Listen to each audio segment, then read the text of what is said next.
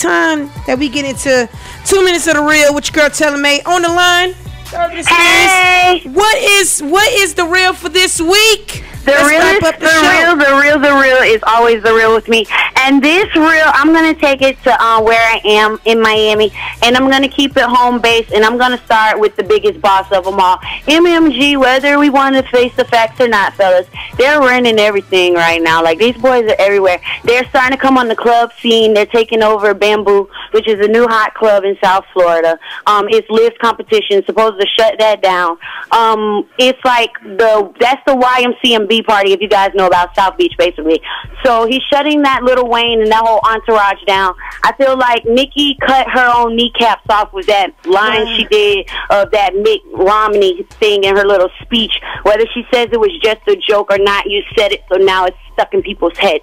So the real is YMCMB, I think, is slowly crashing. But you didn't hear it from me first. I'm just saying. MMG is on the rise, and they're going to take over in 2013. Does anybody decide what I'm saying? Like, does anybody dispute it?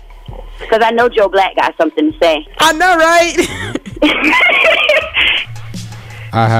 I have nothing to say. Only thing I can say is, yeah, they'll be taking over, but lyrically they don't want to see good music. Good music. Yeah, I agree. I know. With good music? Yeah. Lyrically they don't want to see. Good music, don't get me wrong. I'm giving them their props, but what I'm seeing right now is MMG's reign. It's their turn. Good music, I believe, will be the ones to come knock MM. That's the only ones who will be able to eventually knock MMG or even give them some competition at the end of the day. Yeah. Because when Wayne and YMCMB first came out, everybody thought that they had got the crew to get like a good crew together. But if you really look at all those people they got, McMain and Tyga and all them, they have songs coming out, but they're never gonna have careers like a Drake or a or a Nicki Minaj or a Lil Wayne.